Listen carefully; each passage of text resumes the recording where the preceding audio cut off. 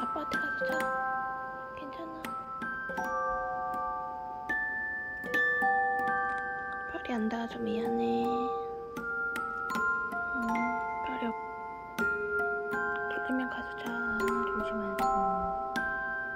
여기서 얼른 하고 올게. 아빠한테 가서 보자. 여기? 더 밑에? 우와. 아이고, 우리 강아지들이 그랬어. 아이고, 이쁘다. 아이고네. 아이고, 졸려.